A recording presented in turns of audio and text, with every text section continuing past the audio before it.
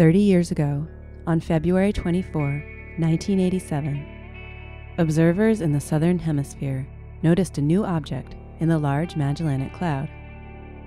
Today, we know this object as Supernova 1987A, and it was one of the brightest supernovas seen in hundreds of years. Coupled with its relative proximity at about 160,000 light-years from Earth, Supernova 1987A became one of the best opportunities ever for astronomers to study the phases before, during, and after the death of a star.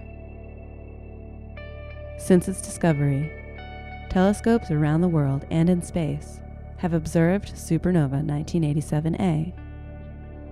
This includes NASA's Chandra X-ray Observatory, which has looked at this object repeatedly during its 17 years of science operations.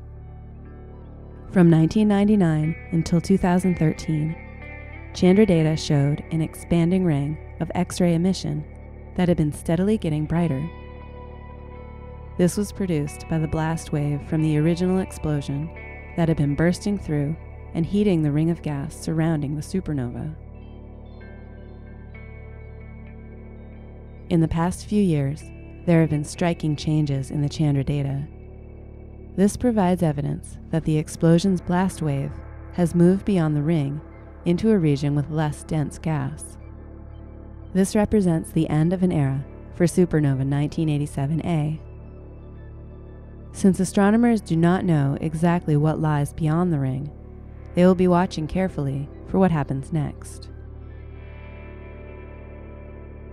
Over the next few thousand years, the expanding shell of hot gas will continue to glow in X-rays.